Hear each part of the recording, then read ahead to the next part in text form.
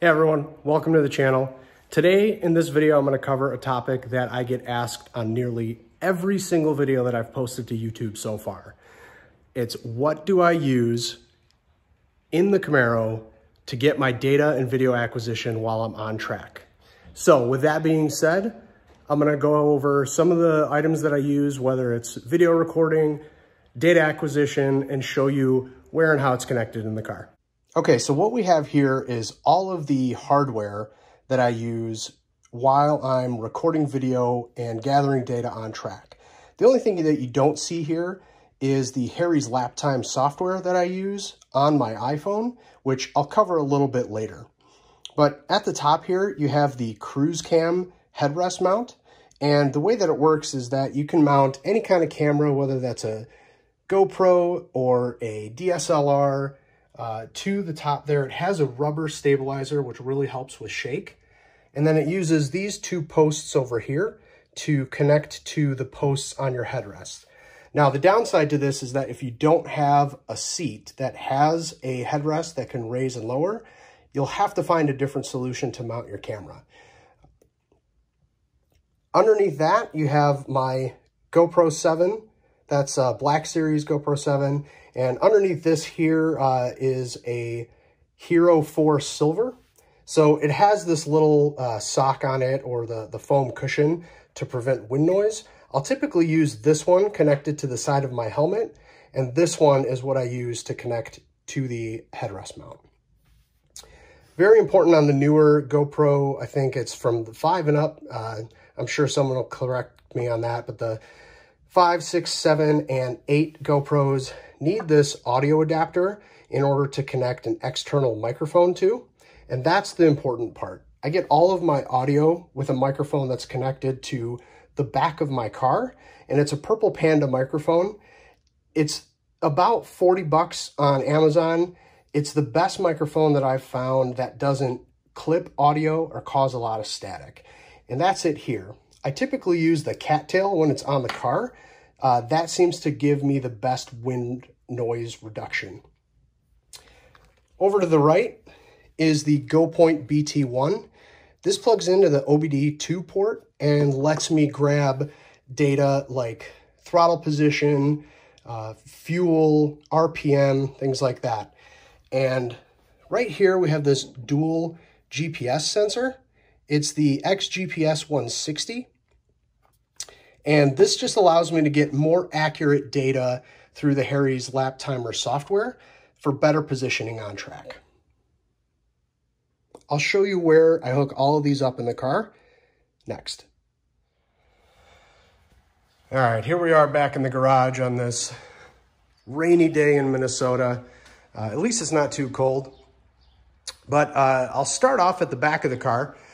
I mentioned that I use the purple Panda microphone on the back. And what I've done in the past is I used to just run it through the trunk and let it hang out right in the center here above the license plate.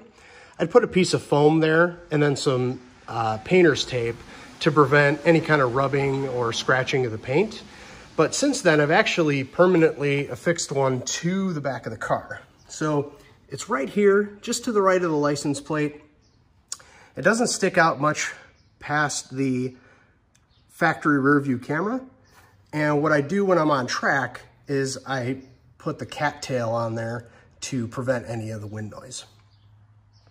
The way that it's routed, and you're not really going to be able to see it in this video, but I went up into the bumper.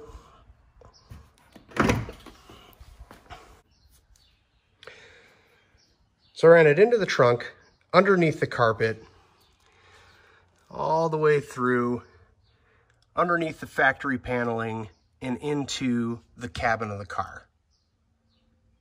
Once I got inside the cabin of the car, I ran it down underneath, under the carpeting, under the back seat, and really the only spot that you can see it is that little section right there going into the center console. Now, why can you see it in the center console? Well, that's because I ended up routing it so that I could just lift my center console and it just coils up right there, ready to be used with the GoPro. While we're in here, let's talk about that dual GPS unit.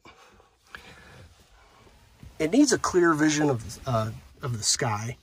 So what I do is I set it right back there when I'm on track, and I add a little bit of black masking tape to make sure that it stays in place. And you can see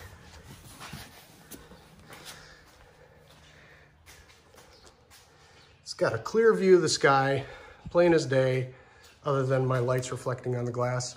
No obstruction. Extremely accurate as far as data. It uses like 6 GPS satellites all at one time. Since we're on the topic of data, let me show you where this GoPoint BT1 goes.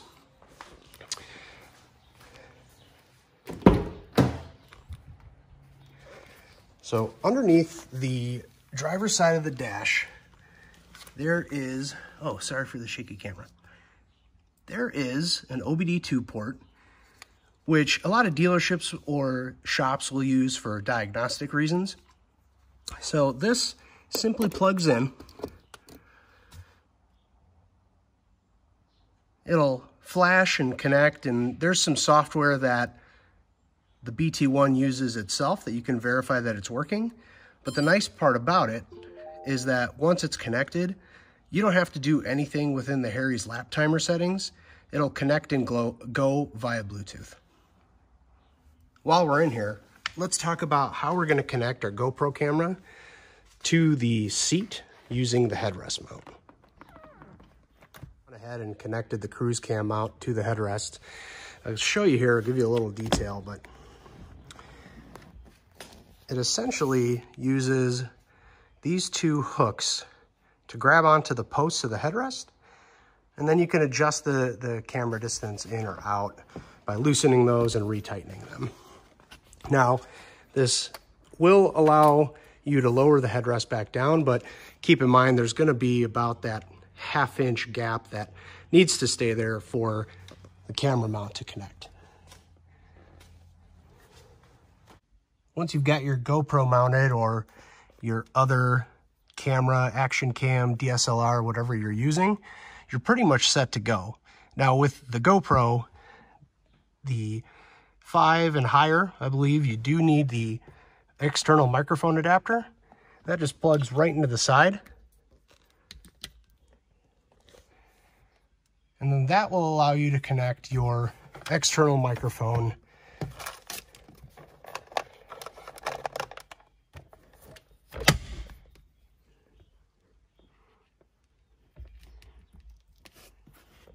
and then you're ready to go. One of the things that I didn't mention earlier is what mount I use to keep my phone in place. And I've used windshield mounts before, and they've worked pretty well, but they caused a lot of shake that I wasn't super happy with. So I went ahead and I bought this ProClip console mount, and this thing is rock solid. It hasn't let me down yet. It doesn't move around a whole lot. It does give you the ability to rotate the phone if you needed to. And it puts it in a position where I can easily access it before I'm on track, after I'm getting off, and doesn't get in the way of the shifter, even in reverse, or any of the controls on screen if needed. That's pretty much everything, everyone. You've got the GoPro mounted on the CruiseCam headrest. I've covered where I run my microphone. It's the Purple Panda mic on Amazon. It's great. I'm not getting paid to promote anything. I've just gone through about 3 or 4 different microphones before I found the one that didn't cause a lot of static and didn't have a lot of audio clipping. If you go back and watch some of my earlier videos in the Dodge Challenger Scat Pack, you'll hear a lot of that static and some of that audio clipping. That's why I switched over to the Purple Panda. It's been great. I haven't had any issues since. Thanks for watching the video. I'm going to cover the Harry's lap timer software next. All right, let's talk a little bit about Harry's lap timer software.